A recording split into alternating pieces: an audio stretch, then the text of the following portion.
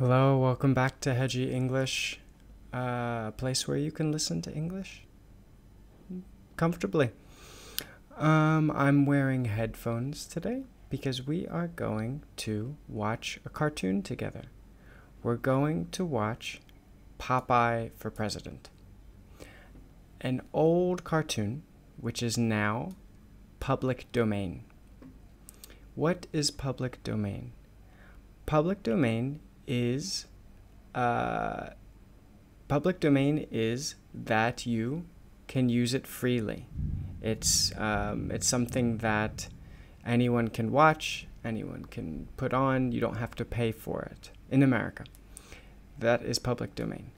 So let's watch Popeye for President. You might hear the sound of some rain or some lightning because, well, it's rain and lightning time. Let's get started though. Popeye for President. We will watch a bit, then pause and I will talk. Let's go.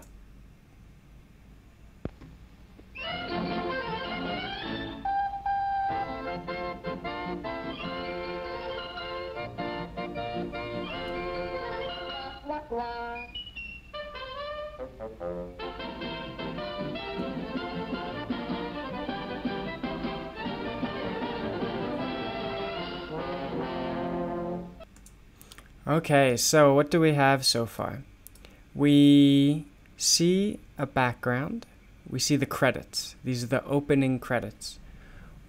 In the credits, you can have the opening credits in the beginning and the closing credits at the end.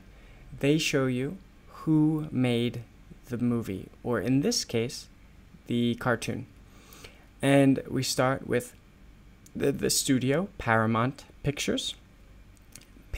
A picture can be another term for a movie.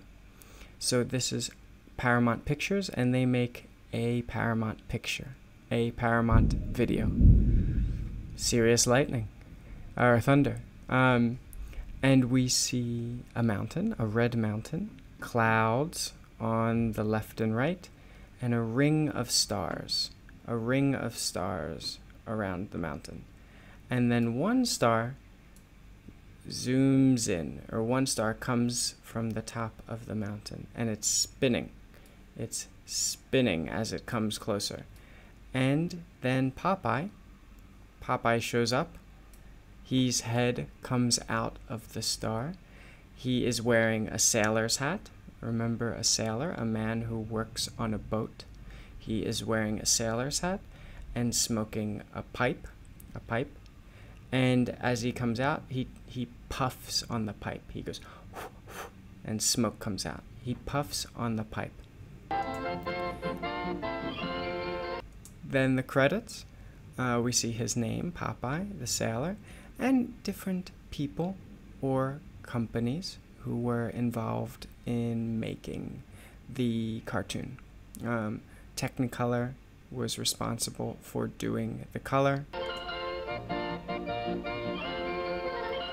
Another producer, a studio called Famous Studios.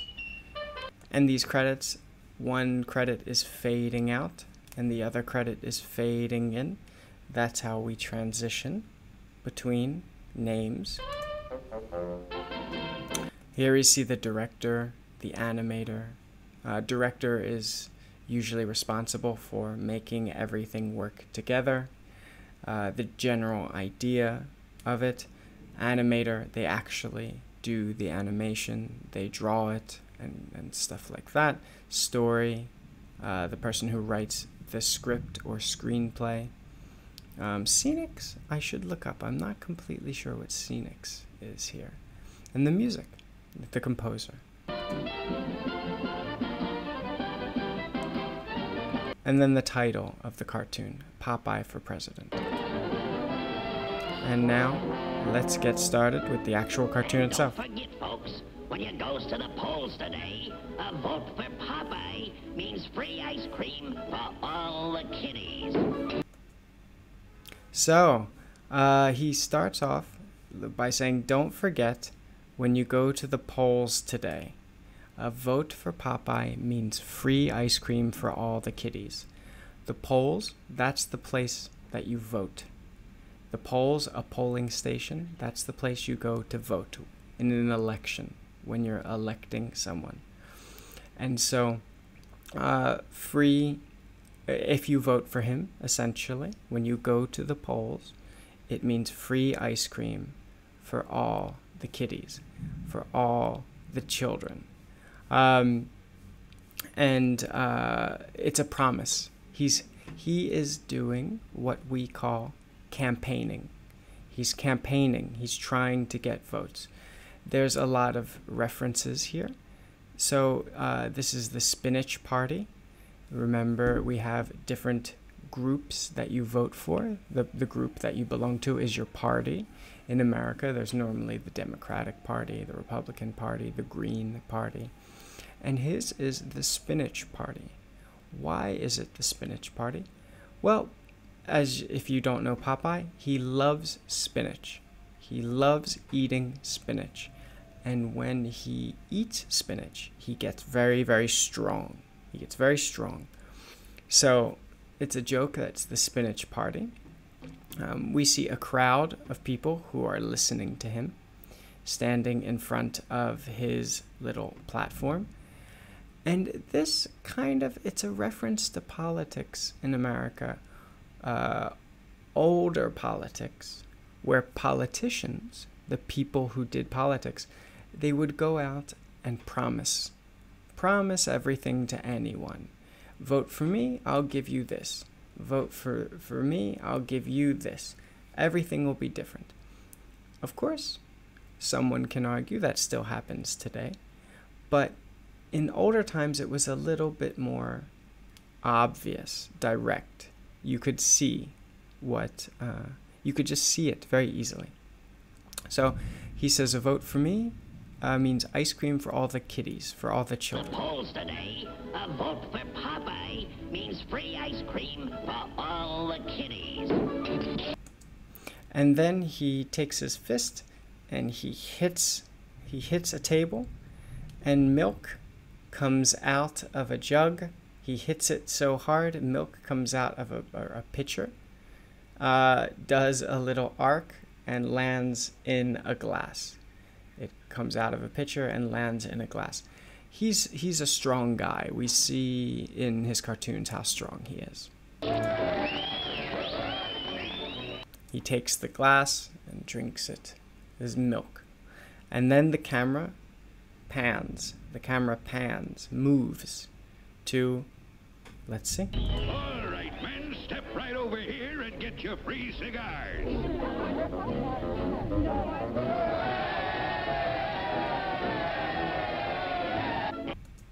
So this is Bluto. Bluto is Popeye's enemy. He is always competing with him. And here, it seems he is competing with him politically. But that's why his party's name is the Blutocratic.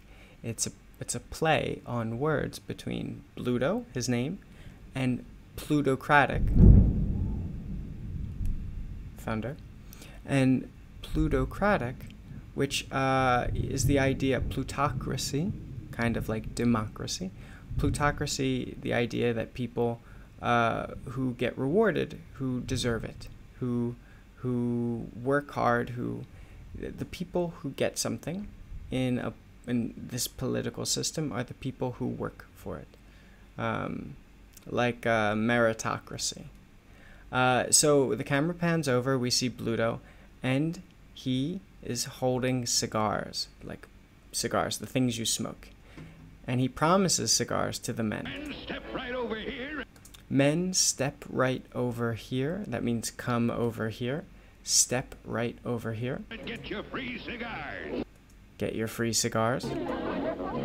The crowd rushes over. They come over. It looks like they're all men. And he starts throwing cigars to the audience. And they're cheering. Like, yeah, they're cheering.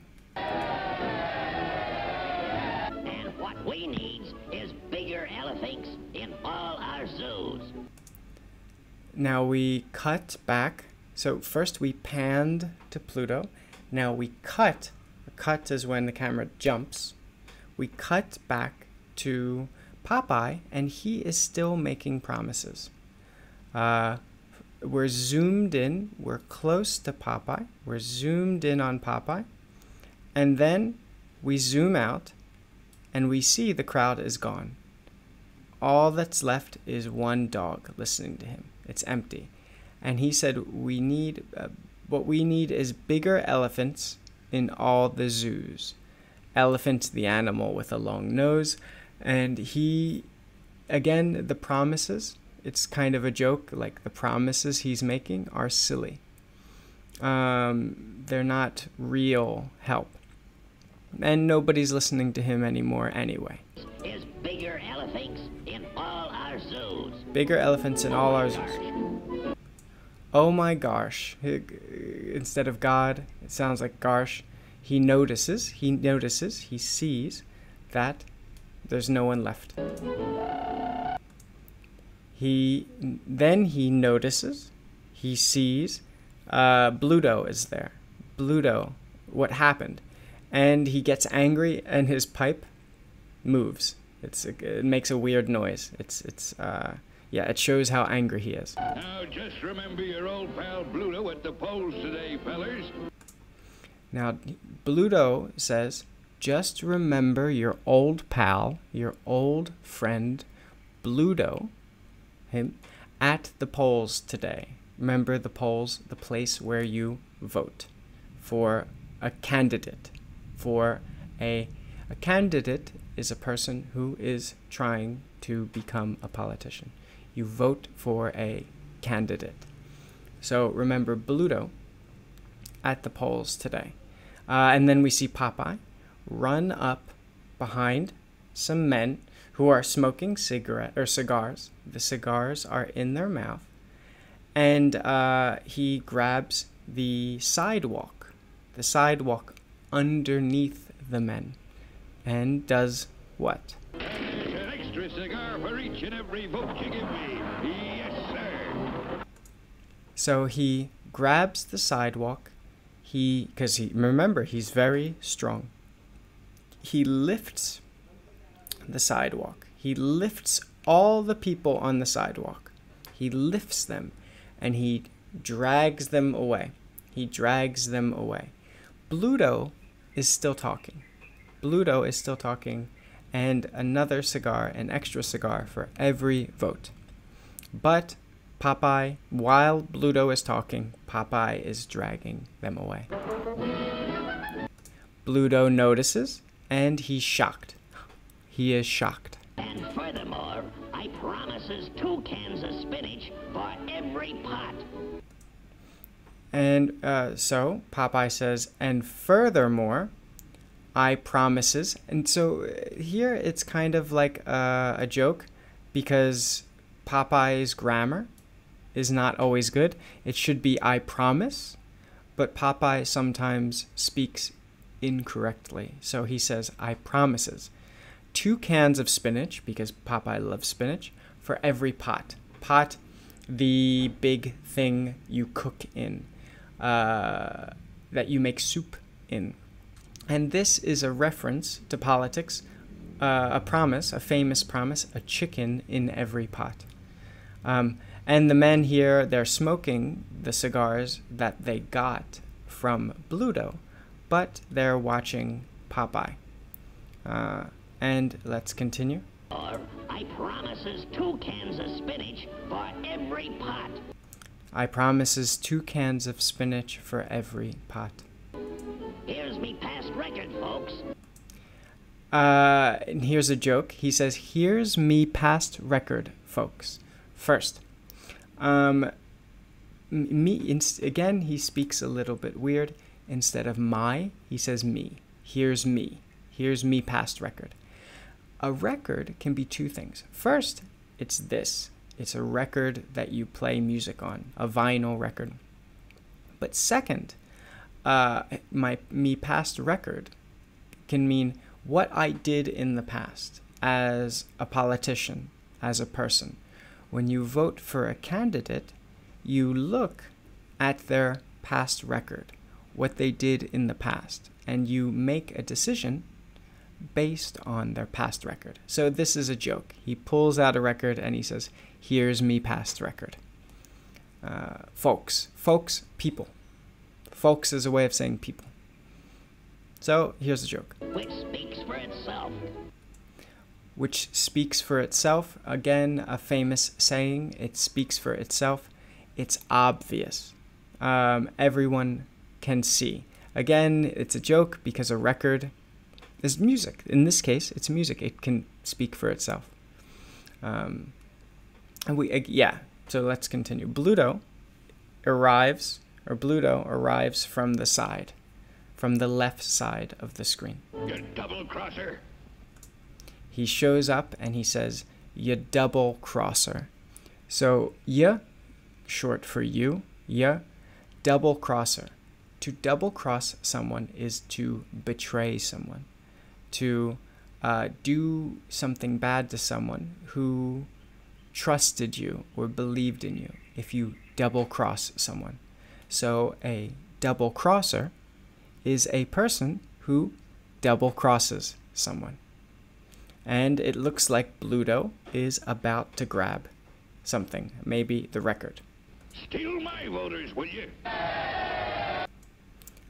Wasn't the record. He grabs Popeye by his coat, by his maybe lapel, the lapel of his coat, because they are both wearing tuxedos. Tuxedos are very fancy, nice suits that you wear in special situations, maybe a wedding, maybe for politics. It has a top hat, a bow tie, a special bow tie, a coat, the black coat, and a dress shirt, here a white shirt. So he grabs Popeye by the lapel, by the coat, and he says, let me remember what he says. Pot. Here's me past record, folks, which speaks for itself. You double-crosser. Steal my voters, will you? Steal my voters, will ya? Okay, so here it's kind of like, it's a way of saying, so you're going to steal my voters. It's using like a command. Do this, do that, eat dinner. But it uses a command and then asks a question. So, eat that, will ya? Which kind of means like, oh, so you're going to do this. Usually you say it when you are going to like punish someone for doing something bad. You're going to get revenge. So, steal my voters, will ya? Will ya means will you. So again, steal my voters, will ya? It's like another way of saying, oh, so you're going to steal my voters. So steal my voters, will ya? And he raises his fist to hit Popeye. He raises his fist to hit Popeye.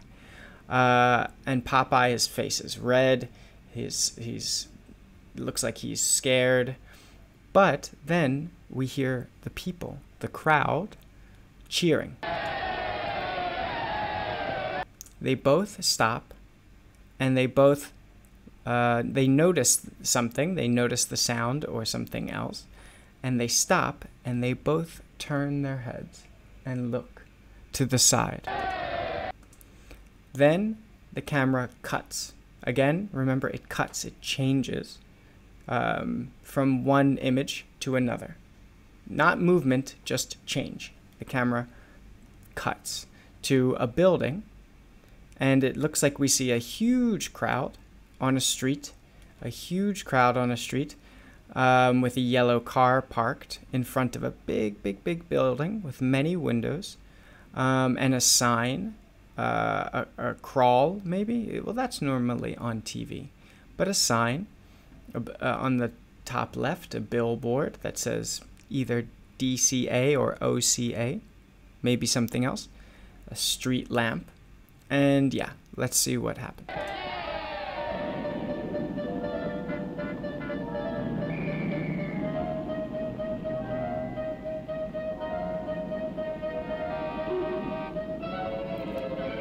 Okay, so I think I see what's going on. So the crowd cheers, and we look at the sign. The camera zooms into the sign. It zooms in, it gets closer. And words crawl along the side. They move along the sign. And they say, votes tied for Popeye and Bluto. Votes tied meaning they have the same number of votes. Whoever has the most wins, they have the same number, Popeye and Bluto. No ballot. So a ballot is a word for your vote. Like, there's multiple terms we use with voting.